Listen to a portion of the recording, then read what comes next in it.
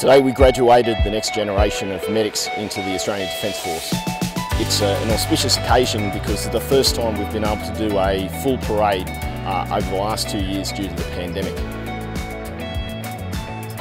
The ADF MC and JMed are academically intensive courses that train participants to deliver high quality acute and primary health care.